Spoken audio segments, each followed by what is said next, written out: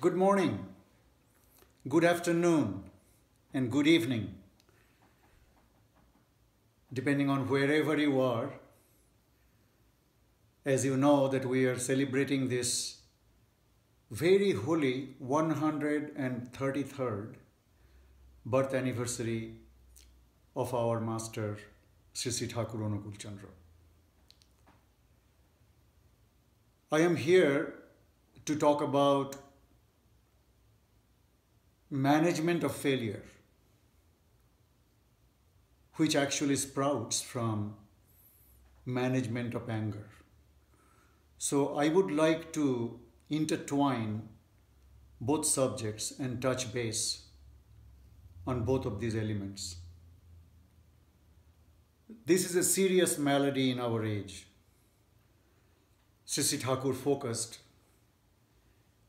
in his epoch-making book, Satyanusaran, saying failure need not be weakness. To fail to try is weakness. If despite all-out effort of mine in anything, I still fail to succeed, no harm. I must carry on. I must not stop. That unblemished effort must carry me toward the goal.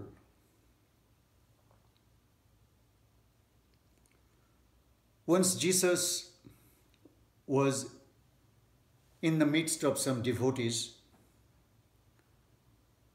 in a mountain near Nazareth.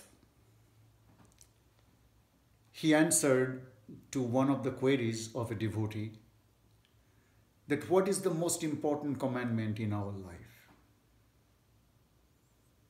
Said he,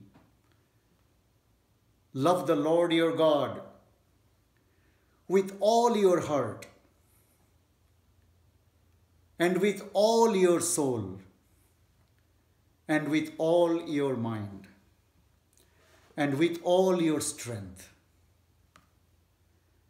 The second most important commandment he talked about, that I must love my neighbor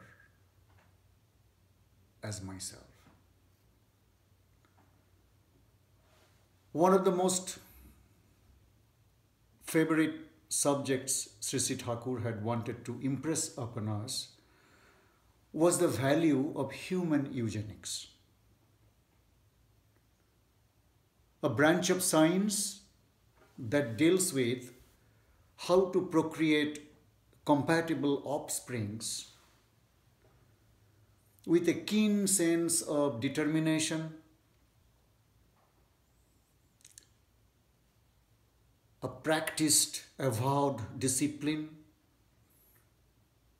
and a distinct purpose of life.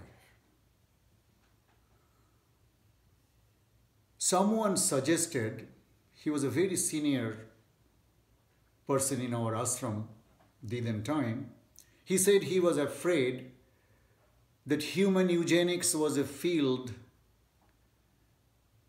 that it one time offered much promise,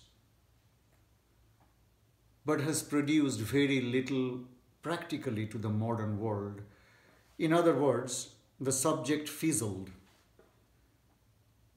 in the dynamics of the modern complex world. Sree Sree Thakur retorted by saying, just face the fact, but analytically, synthetically, and sympathetically, with earnest inquisitiveness and wistful intellect, seek for the common factor and nurturing mechanism in each and every existence. Thus, while we are cultivating this common factor and nurturing the dynamic mechanism of each and every existence, Sree Sree Thakur wanted us to acquire and systematize a knowledge that includes all differences and similarities, actions and interactions. He said, surely you will distinguish through graduated perception the shining door where varieties and variations meet in the universal, all-wise entity. He continued to say, it is my faith that though we fell 1,000 times, yet when one favorable point that fulfills life's hankering to evolve is discovered, it allows thousands of individuals to gain. So, why you worry for matter of inability or unsuccess? Why not exercise and administer to gain that point even amidst the 1,000 failures that crowd around you?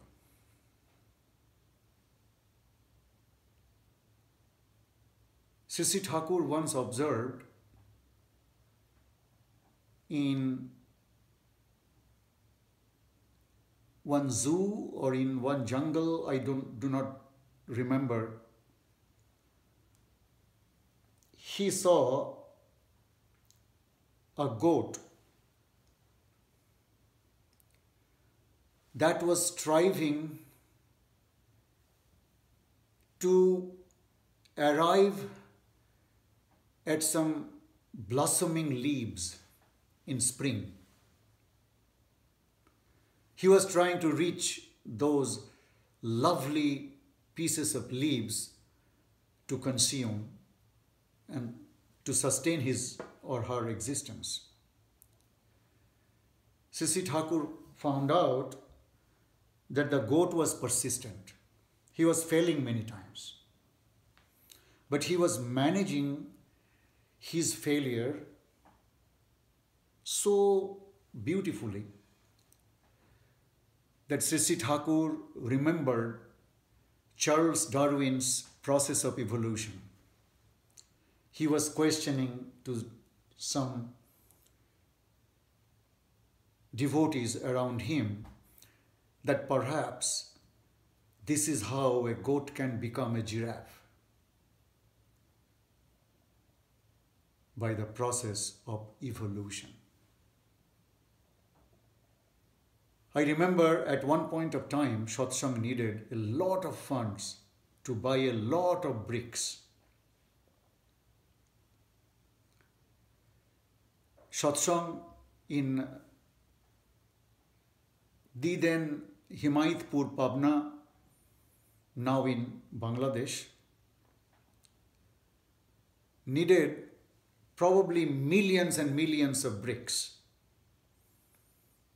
to establish our ashrams, different departments. Sree Sree Thakur institutionalized Satsang Chemical Works, Vishwa Vigyan Kendra or World Science Center, Satsang Press, Satsang Cardboard Concern, Satsang Mechanical Workshop, Satsang Furniture Units, and so on and so on and so on. And of course,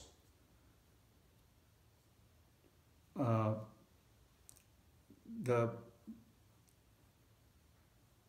Dutodipti Hospital, where today we have a hospital setting with most modern equipment, devices, and doctors flock together to serve the mankind, and it is indeed a charitable institution that Satsang does not charge anybody any money. But at that time, Sree Sree Thakur needed many bricks to buy, many bags of cement, many bags of sand, and things of that nature. And Sree Sree Thakur realized that Satsang could not procure that much fund that quickly for the purpose. So Sree Sree Thakur started thinking this. He went to a different brick store to find out the price of that. He got a quote. He analyzed. He failed many times. But he showed the perception of not being thwarted, the perception of not being failed by the actual failures. Instead, he mustered the reality that failures are actually the pillars of success. So what he did, it was pretty innovative in nature. You know, there was a river flowing across our ashram, and he created something like a sieve during the high tide, and when the high tide would bring a lot of water in that place, he would lock the door so that the extra water that came in the high tide would not escape that locked mechanism. And in the process, in the silt, there is a lot of sandy, beautiful mass of earth that was used to create bricks. And in this process, Sree Sree Thakur taught us the theory of the dynamics of innovation. He innovated that even in the middle of nowhere, instead of buying bricks with a lot of money, which we did not have, he innovated and instilled the faith in the ashramites, so that every mother, I read in a book, I did not witness it, every mother, every brother in the community came and helped Sree Sree Thakur to make many bricks. Ashram needed to generate electricity. Now, at that point, Sree Sree Thakur had 2 or 3 very eminent scientists. One was Sri Krishna Prasanna Bhattacharya, the other was Gopal Chandra Mukherjee. So Sree Sree Thakur once talked about that if we want to buy electricity from the municipality, forget it, because there was no such thing.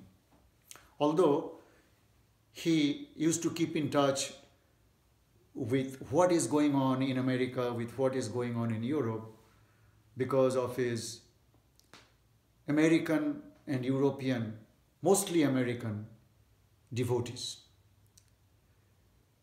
But in nearby hamlet where Sree Sree Thakur was and where our ashram was, there was nothing to buy from the generated electricity. So Sree Sree Thakur wanted to innovate. These innovative skills instilled a faith in the big scientists, Krishna Prasanna Bhattacharya. I can remind you of a profile about Krishna Prasanna Bhattacharya, that he was actually the scientists that actually led the Nobel Prize in Physics for Dr. C.V. Raman. So Dr. C.V. Raman and Dr. Krishna Prasanna Bhattacharya, these were the duo that used to work on the same project. So Sree Sree Thakur asked Krishna Prasanna Bhattacharya, ki is it possible if we have a long copper wire tied to the kite, and if we are able to fly that kite with the copper wire connected in a little balloon type mechanism, then perhaps in the stratosphere or ionosphere or whatever sphere it is, we can try to gather and collect some electricity. Of course, we have to find out how to store that electricity eventually. Sure enough, after 3 or 4 or 5 or 6 attempts, the kite went up in the sky after many failures. Sree Sree Thakur never wanted to give up. They felt shocking result, literally shocking result. They felt that the electricity was indeed generated in that piece of wire. He would not consider himself a Christian, a Muslim, a Hindu, or a Buddhist in any unique sense. Yet, to many Americans, Sree Sree Thakur exhibited and advocated a sense of responsibility toward the environment that is more often associated with sort of Christian concepts of social obligation than with some of the Hindu notions of escape from this unreal world into a communion with some ultimate reality. I have heard from a genuine devotee of Sree Sree Thakur that once Sree Sree Thakur told him that he came to this world with express purpose to fight 4 things: death, disease, ignorance, and poverty. To combat poverty, Sree Sree Thakur said, good breeding is essential. And then, of course, education with every active thoroughness in a meaningful consistency that nurtures being and becoming. Then he intertwined death and disease in one word, in one sentence. When he was student of medicine in National Medical School in Calcutta, Sree Sree Thakur wrote in his diary that death is a curable disease. He went on to say later on, do not die, do not cause death, but cause death to death. In other words, Sree Sree Thakur wanted to impress upon us that poverty can be only wiped out if I execute what needs to be done, not thinking about it, not talking about it. In the book Message, Volume 8, Sree Sree Thakur said on economy of genetics that it is not a fact. It is not a fact that material economy is the stay of life.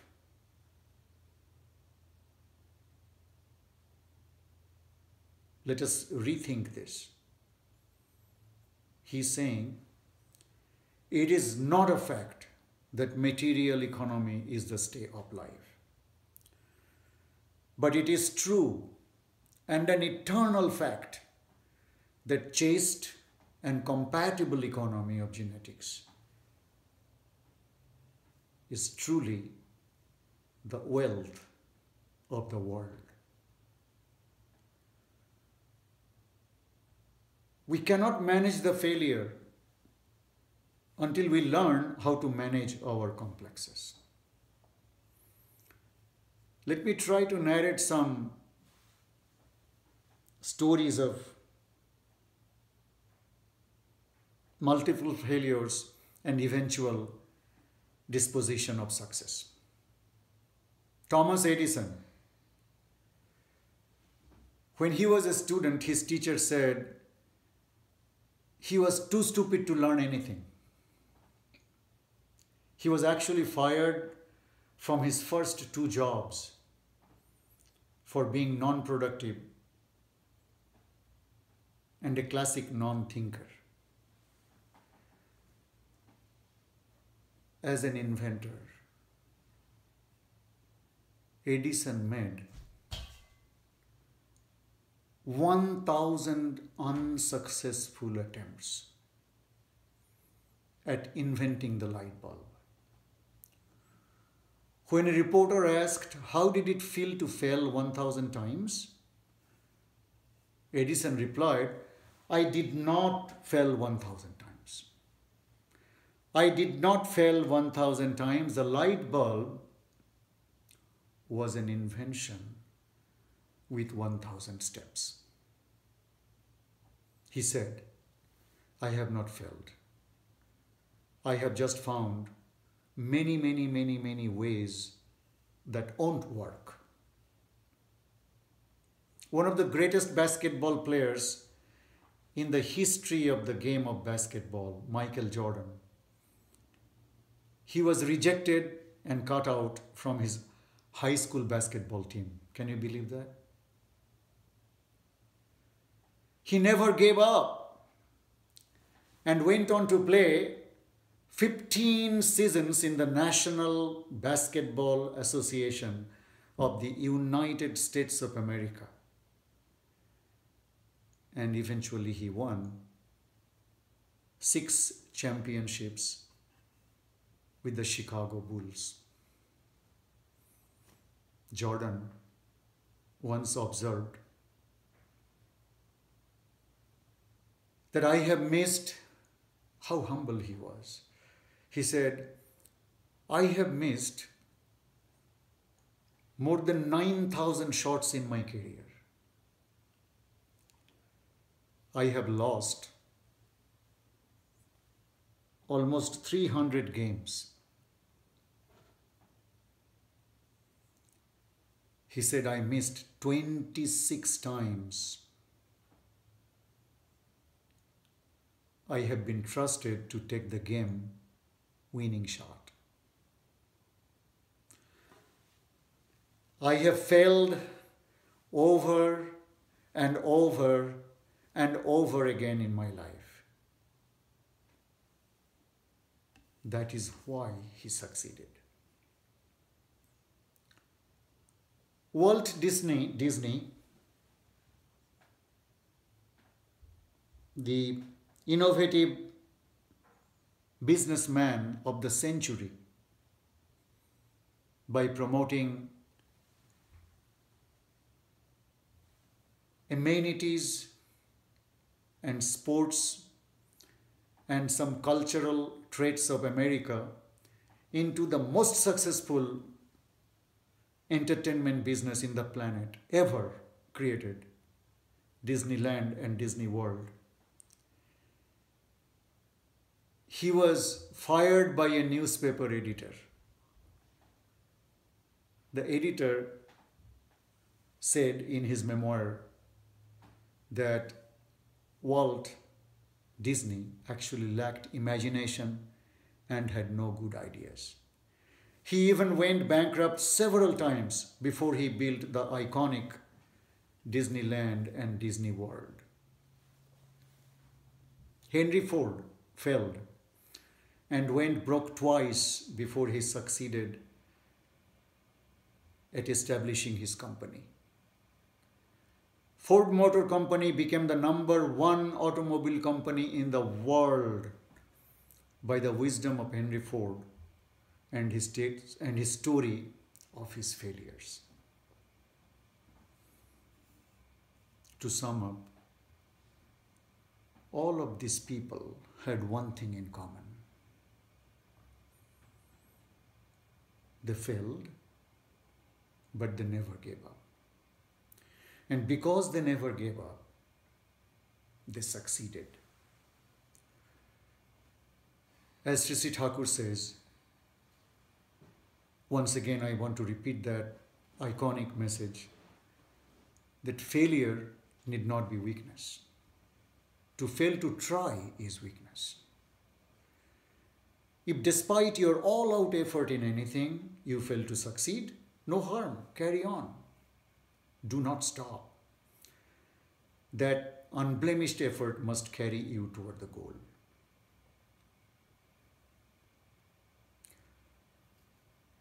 Once an American devotee asked Sree Sree Thakur about the heavenly nirvana that ignores the material world as illusion. Sree Sree Thakur's response was that don't try to enjoy your life in heaven after demise or death only,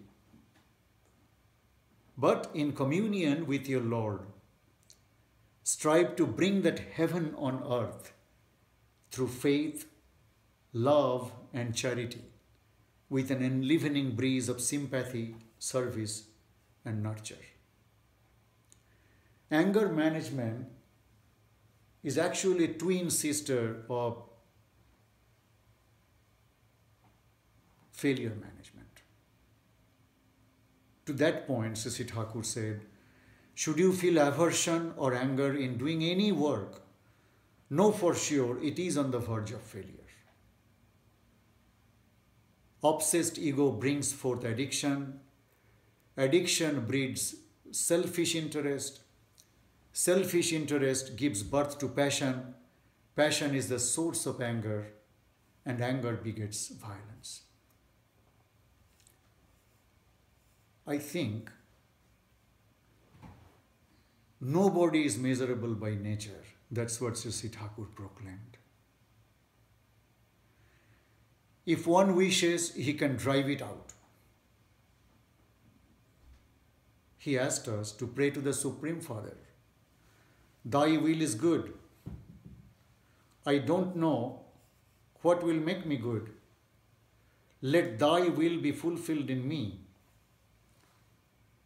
And in fulfilling his will or desire,